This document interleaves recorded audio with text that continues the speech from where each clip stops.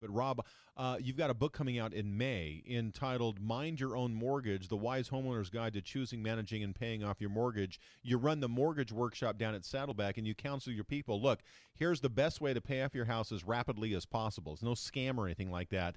And be smart. I mean, shop for mortgages the same way you shop for hammers or cartons of milk, right? Absolutely, everything. I mean, you have to look at your mortgage as it's the center stone to your financial dreams. It's going to make or break it. And obviously, there's a lot of people where it's broken it.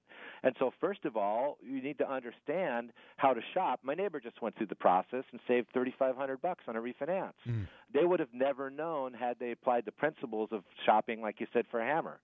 And the second thing is to ensure that you manage it with the end in mind, and the end in mind is payoff. I mean, mortgages are like marriages.